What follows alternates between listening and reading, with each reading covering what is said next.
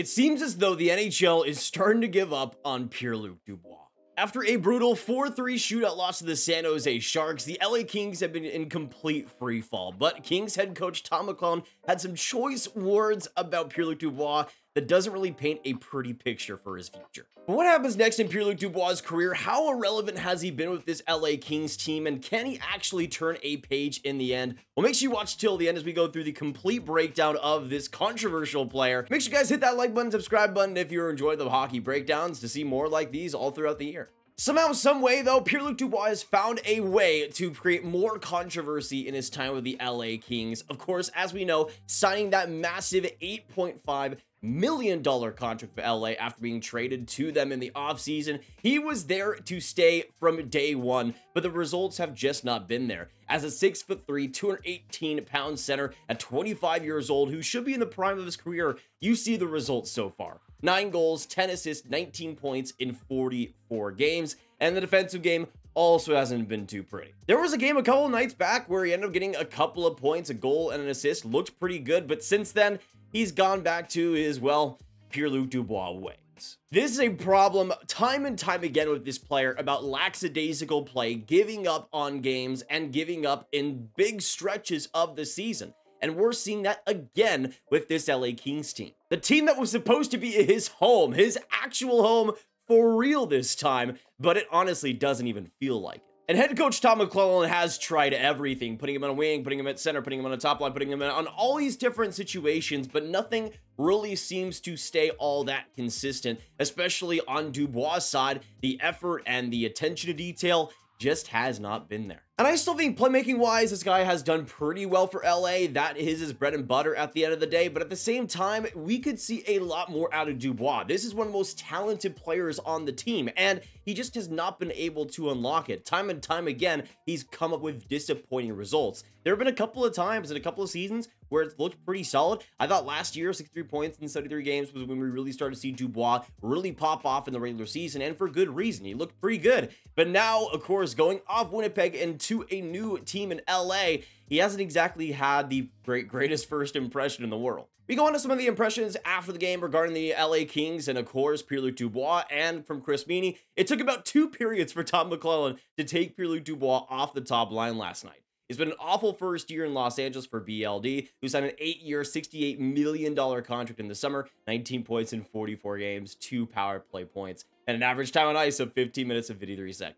And then you got the big one here from Russell Morgan. He said, ask Todd McLellan what he's seeing about Pierre-Luc Dubois without the puck. And here is Todd McLellan's response. At the end of the day, whether Dubois gets 4 minutes or gets 24 minutes, he has to be a difference maker. And with or without the puck, we've gone through this long enough. It's time.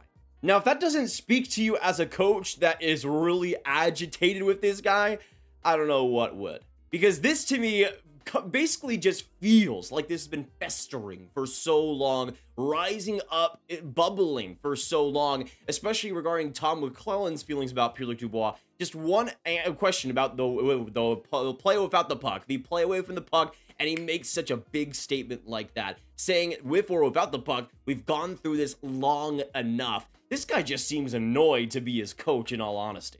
But he is completely truthful. He needs to be a difference maker. He's getting paid to be a difference maker, especially on a team like LA where they gave up a lot of depth to get a player like this. They gave up a Vilardi. They gave up an Iafallo. 2 guys, especially in Iafallo's case, who were pretty beloved. And you bring in a player like this who has so much potential, so much capacity to be what LA needs him to be. Yet, there just has been no consistency in his game. And again, a long time trying to drill it into his head that he needs to be more, but you're still getting middling results out of him. And unfortunately, that might just be the case for Pierre-Luc Dubois. He might just be an uncoachable type of player. And we're seeing right now just the frustrations that have come from Todd McLellan. And that's coming after the frustration of different coaches and different teams regarding his lackadaisical play and the same issues that we keep running into time and time again. Now, before we get any further, let's take a minute to talk about today's sponsor in Sleeper Fantasy. If you think you know hockey, then try to turn your hockey knowledge into real money with the Sleeper app, the ultimate fantasy sports app that can turn your game day into payday.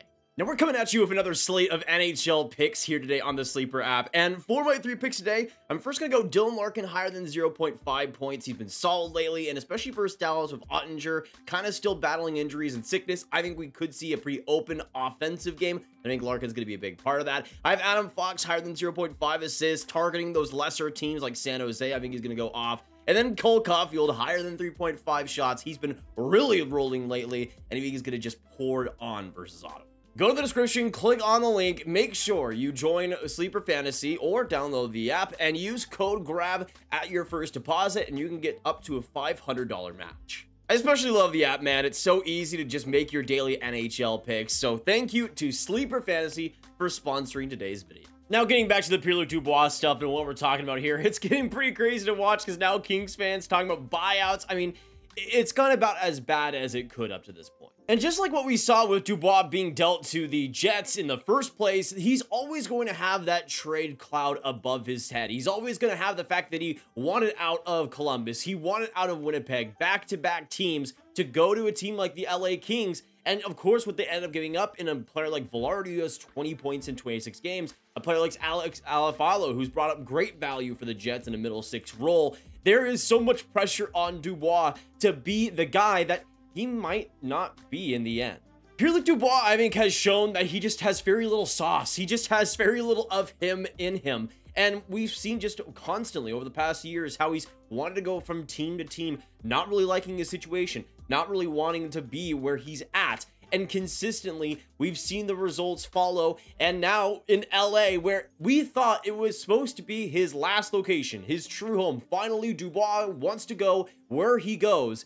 And now he's putting up the results he's putting up. So yeah, sure, he has been unlucky at times, but the guy simply just isn't playing as well as he should. Now, to be fair, from LA Kings Insider, they ended up posting the full quote from Todd McLellan talking about Pierre-Luc Dubois, saying, well, we took him from center, putting him on wing, and he ended up back in the middle.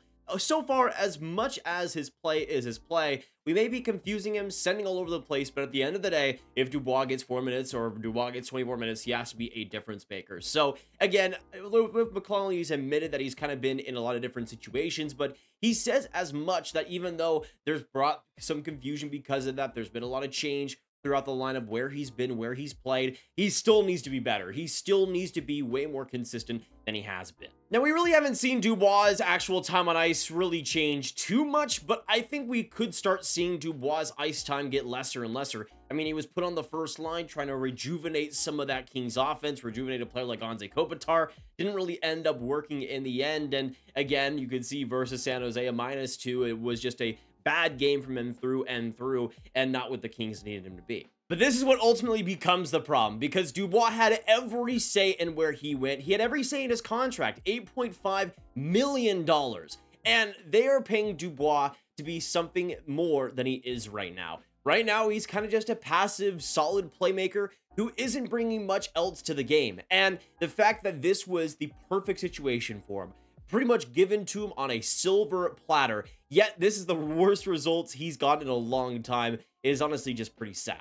You cannot, I don't care what situation you are in, to be paid $8.5 million, traded twice because you didn't like the situation, go to the perfect team for you, which could instantly give you a top 6 offensive spot, was basically giving it to you, trying to make things work for the sake of anything holy, trying to make things work, and yet you still play like this. You still play so passive, still so inconsistent away from the puck. The fact that Dubois is still not being able to reach his potential is just straight disappointing. And thank goodness for LA early in the season, they were able to really play well around him. The rest of that team was amazing. But now that LA is starting to slip, they're starting to rely on Dubois more, or at least need something from him finally. I mean, it's been weeks and weeks and months and now where LA has needed something from him. And now they actually need something from him. The rest of the team isn't playing well either. They're in a humongous skid.